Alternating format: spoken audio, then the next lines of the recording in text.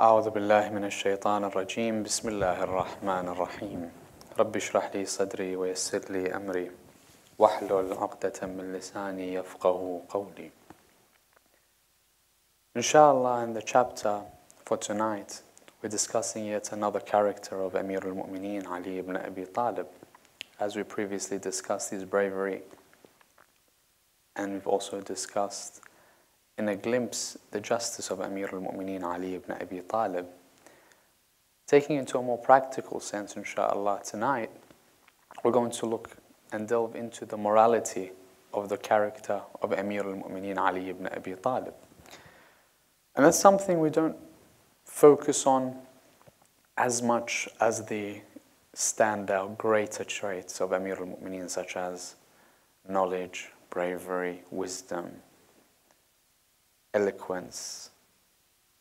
And morality is something that is of a very beautiful nature to hear on the first level, and secondly, to learn and to apply within our lives. And Amir al-Mu'mineen has morality in different parts of his life. As you can see from these chapters, different examples that Amir al-Mu'mineen has morality in all walks of life. The first I want to draw your attention to is the morality within the battlefield.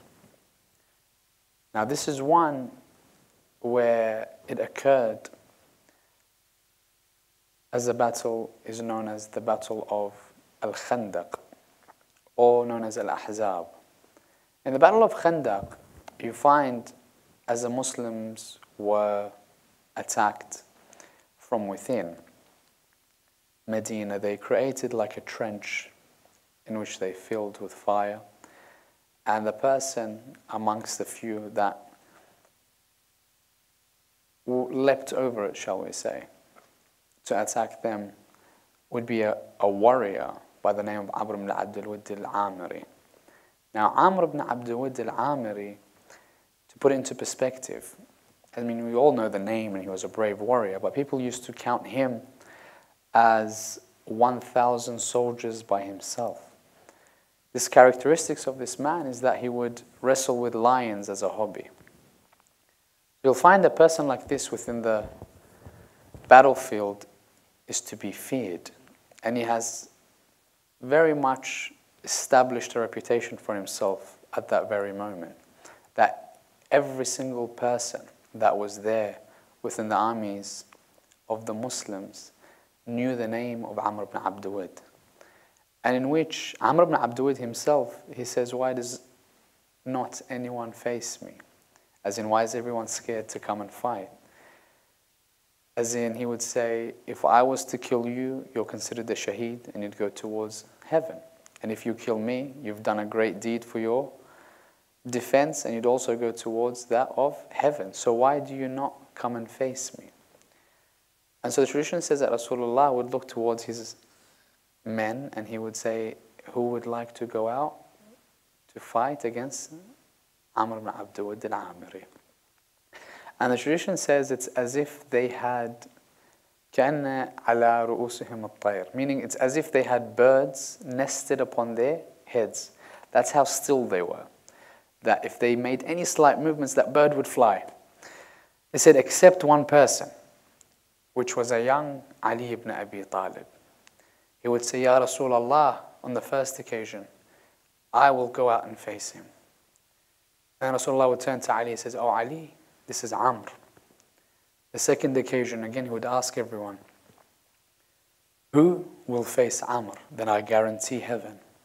Again, no one would move or make a slight movement except Amir al-Mu'mineen, which would say, Ya Rasulullah, let me. And then again, Rasulullah would say, Ya Ali, hada Amr. And on the third occasion, again, he would say to everyone, is there no one amongst you that will go and fight Amr to defend Islam? No one would make a movement except on the third occasion, again, Amir al-Mu'mineen Ali ibn Abi Talib. And Rasulullah would say, Ya Ali, this is Amr. And Ali would say, and I am Ali ibn Abi Talib. And Amir al-Mu'mineen would go out to the battlefield, and Amr would be surprised with the youthful nature of this boy. And he would say, I would not kill you because I have great respect for your father. And Amir al-Mu'minin would say, but I will kill you because I need to defend Islam. And so you'll find amongst this battle that occurred, Amir al-Mu'minin gains the advantage, the upper hand, and is about to strike Amr ibn Abdullah the final blow. In that very moment, as he's about to strike Amr ibn Abdullah al-Amiri, the tradition says, بَصَقَ فِي وَجْهِهِ, meaning Amr spat at the face of Amir al-Mu'minin Ali ibn Abi Talib. Amir al-Mu'minin would turn away, as the people would see. Just as he's about to strike Amr ibn Abdullah, he turns away. He moves away from Amr ibn Abdullah whilst Amr ibn Abdullah is on the floor. And it takes moments, then he returns back towards Amr ibn Abdullah and he deals the death blow. And you'll find the morality there is the one that we need to focus on. Because that very morality that Imam Ali ibn Abi Talib had, in that very moment, Rasulullah would say the following statement. He says, the strike of Amir al-Mu'minin Ali ibn Abi Talib on this day is equal to the worship of the Thaqalain, meaning both jinn and ins till the day of judgment. You put the scales, you put one action that lasted seconds from Amir al-Mu'minin on one side of the scale, and all the worship of jinn and ins from Adam until the day of judgment. On the other side of the scales, they'll balance out. So you can imagine Amir al-Mu'minin Ali ibn Abi Talib, why is it that that occurred, that was given such high rank in the eyes of Allah subhanahu wa ta'ala? It's because that he did it solely for the pleasure. Because when he's asked, why did you move away? You had the advantage on a great warrior. Amir al-Mu'minin says the following. He states that as I'm striking Amr ibn Abdullah, he spat at me. When he spat, I was angered. It goes, when I was angered, I feared that slight anger that I had would be the cause of me striking him. Therefore, I stopped. I removed myself from him. I calmed down and I remembered I'm doing this solely for the pleasure of Allah subhanahu wa ta'ala and nothing for Ali. And I returned and I struck him. And that's why we begin to understand there is morality therewith, even in the strikes of Amir al-Mu'minin Ali ibn Abi Talib. When he speaks towards Malik al-Ashtar on the battlefield in Siffin, he says, Malik al-Ashtar says, every time I would strike a person, I would hear Ali ibn Abi Talib doing takbir and I would count, because every time Amir al-Mu'minin would strike and he would send someone towards the hellfire, he says, I would count it until we both reached 1,000 strikes each. And I come towards Amir al-Mu'minin and I tell him, oh Ali, you've killed 1,000 and I've killed 1,000 as well. Amir al-Mu'minin would say, no, your 1,000 is different than mine. He says, how so? He says, a person, before I strike him, I look into his eye and I see if there is a person from his lineage that will become good, I don't strike them. That's how Amir al-Mu'minin was, even in the battlefield. He had a vision. He had etiquette. He had morality. When he takes the river Muawiyah, he doesn't give it or any of its water towards the army of Amir al-Mu'minin. Ali ibn Abi Talib regains that river, regains the water, but he allows access to the armies of Muawiyah. Why? Amir al-Mu'minin. You'll find him in every walk of life, towards his wife, towards his children, towards the orphans, that he would give everything towards the orphans first. When the honey would come in from different parts, the first of which would be the orphans, and Amir al-Mu'minin himself would give them the honey from his own hand and he would feed them.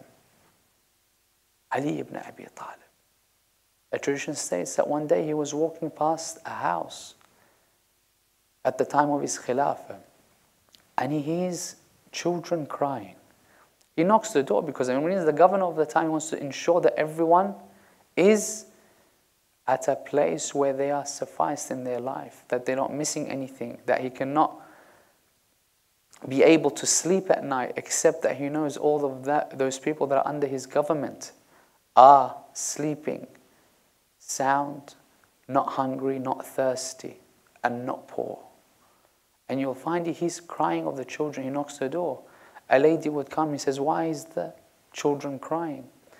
And she says, oh man, they don't have food. He goes, but I can see the smoke. She goes, no, I pretend to have cooking until they fall asleep. Amir al-Mu'mineen was struck by this. So you'll find him coming the next day with qambar and bringing the food that he's already prepared. All it needs is to be put into the tannoor, which we look at to be the oven. So upon entering to assist the lady, he brings forth what we look at to be the necessities of the house. And he would tell the lady, would you like me to do the cooking or prepare the fire? She says, no, the cooking is for the ladies. You prepare the fire, please. So qambar, the whole time, the lady is speaking about Amir al-Mu'mineen, not knowing that it's Amir al-Mu'mineen in her house. She would say, you are such a great person, better than that of Amir al-Mu'mineen. He would say, why? Why is Amir al-Mu'mineen so bad? He says, he took my husband and he was the cause of him dying. He says, how so? She says, he fought alongside him in the battle of Siffin, and now he died as a martyr, and I'm left with the children and the orphans. So it's Ali that took him to war. As we know, Amir al-Mu'mineen was fighting against kufr, and this man would have died as a shaheed, fighting alongside Amir al-Mu'mineen. So Amir al-Mu'mineen would look at her, qambar would be there, he would say, don't say anything. Many of us have positions, and we say, well, how can you talk to me like that? The morality of Ali being the Khalifa of the time says to qambar, don't say a word. I'm here not to showcase who I am. I want to do a good deed and leave. So he goes closer towards the fire while he's preparing it. The tradition says, he says, oh Ali, feel the flames. These are the effects of these people that forget the widows and the orphans. And qambar sees this. In this moment, you'll find one of the servants enters the house.